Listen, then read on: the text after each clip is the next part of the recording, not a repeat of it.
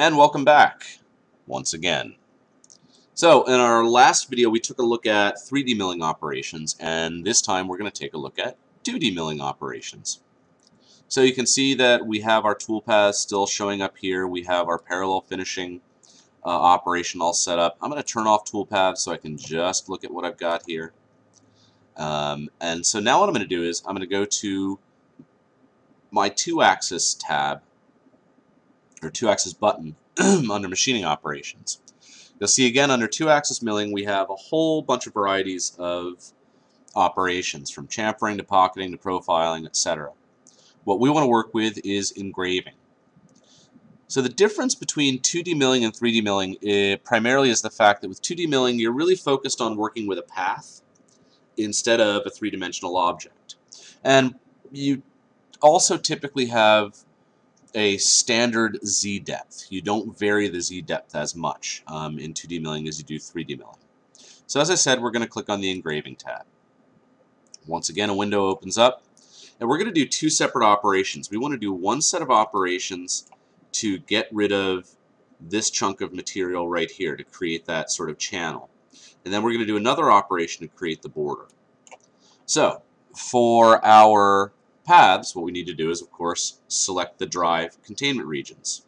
So I'll click on that button, and I'm just going to go through and I'm going to select each one of those paths. Now I drew these paths myself, and I have set them up so that they are offset by a 1/4 inch. We're using a 1/2 inch bit, but I don't want it to plow through an entire 1/2 inch of material at a time.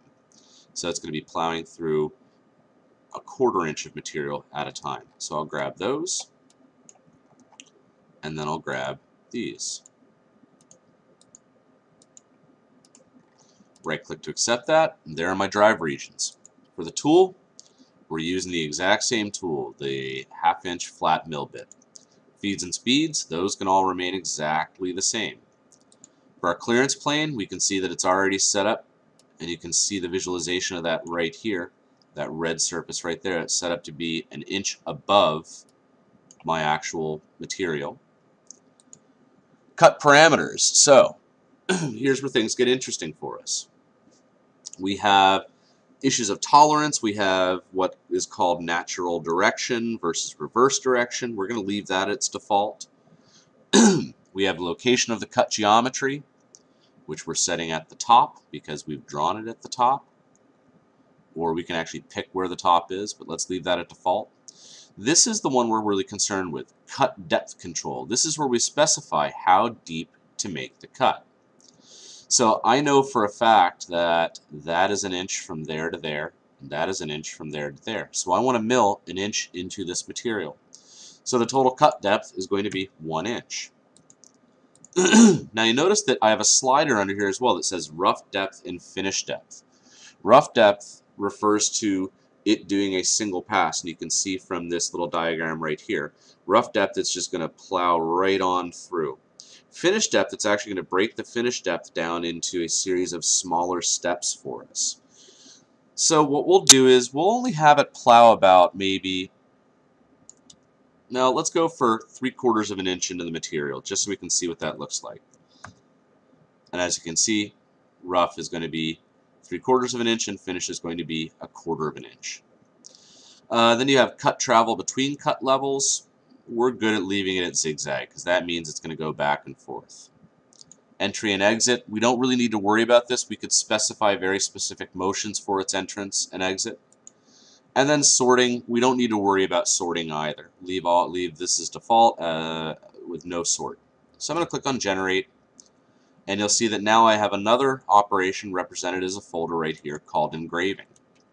And if I want, I can come out and actually simulate what that's going to look like by selecting engraving and hitting play. And you'll see, because my speed is really fast, it just goes right through there. So I'll hit play again, and even at a slow speed, it goes pretty quick. But as you can see, that's the channel that we're now milling out of that object. So let's repeat this process this time for our border, so that we can actually create a border around our material.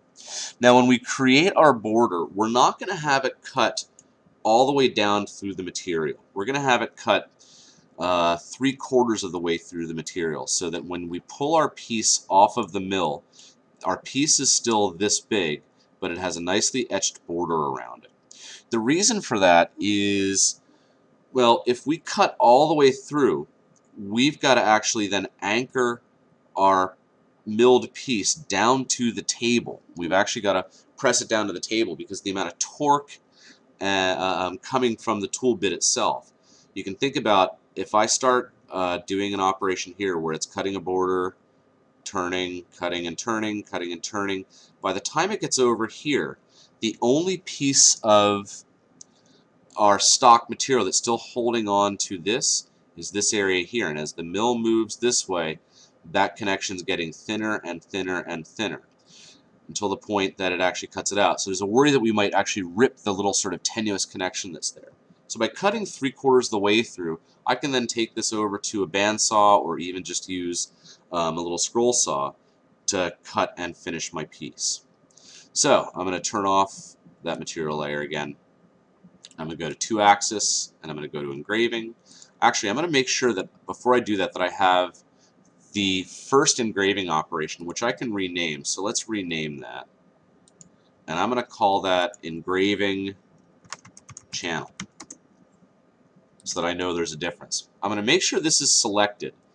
The reason why I want to make sure that I have this selected instead of, say, having parallel finishing selected is that in this hierarchical chain of operations, whatever I have currently selected will operate as the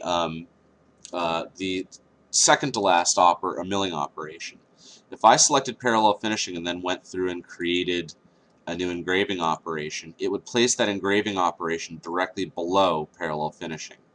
So it's a good idea to sort of choreograph how you're going to perform these operations.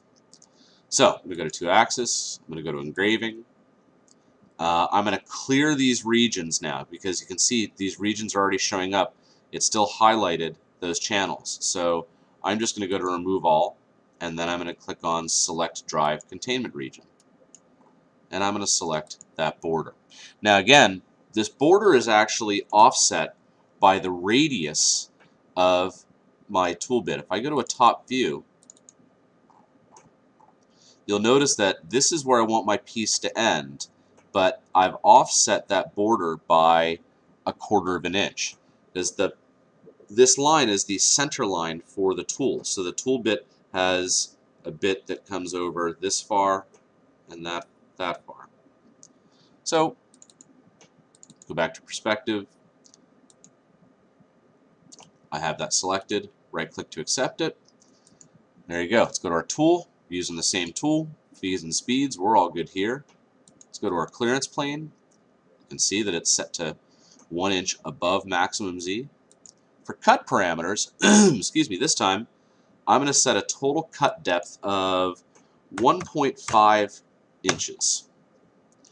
And this time I'm also going to have it, well, let's do it this way. Let's have a even and even here. So the rough cutting depth is going to be 3/4 of an inch. The finished cutting depth is going to be 3/4 of an inch. As there's less and less material for less and less material connecting our milled piece to the stock, I want to basically slow down or lessen the amount of the amount of impact on that cut area. Entry and exit, all good there. Sorting, all good there. Let's hit generate. As we can see, a new engraving operation has showed up. I'm going to rename that to call that engraving border. And let's simulate the whole thing now. So maybe we'll actually, well, yeah, we'll do it in perspective. And you know what, we'll turn off our machining objects window there so we can see this whole thing. So let's go to simulate, and let's go to play. We'll speed this one up because that took a while.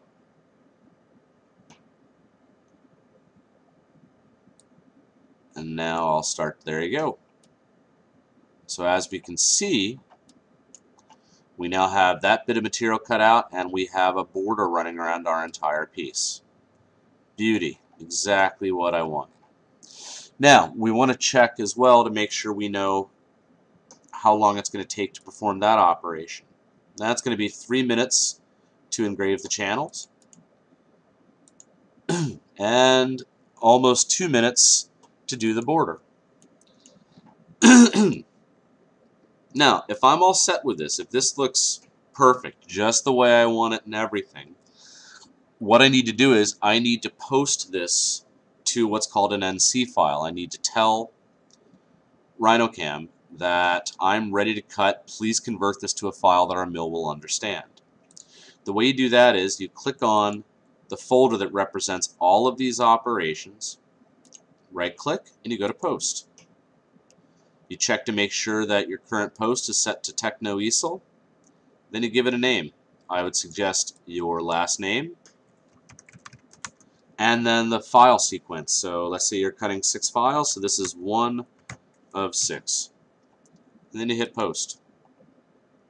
Give it a second to crunch through some numbers, and believe it or not, this is your file. This is all G-code that is telling the router exactly how to move to cut out your piece. Now, you could actually export all of these as separate operations. So if I right-clicked on the parallel finishing folder and I went to Post, I would only export the parallel finishing information.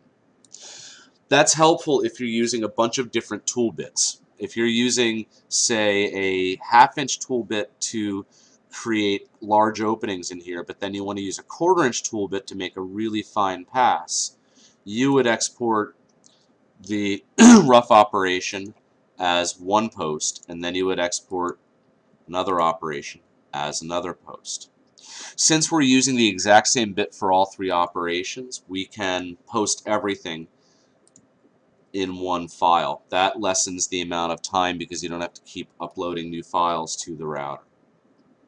That covers the basics of milling using a basic 3-dimensional operation, in this case parallel finishing, and using a 2-axis operation, in this case engraving. More videos will be posted momentarily that will include performing operations where you're doing 3D roughing, as well as parallel finishing. We'll go over that later. Good luck.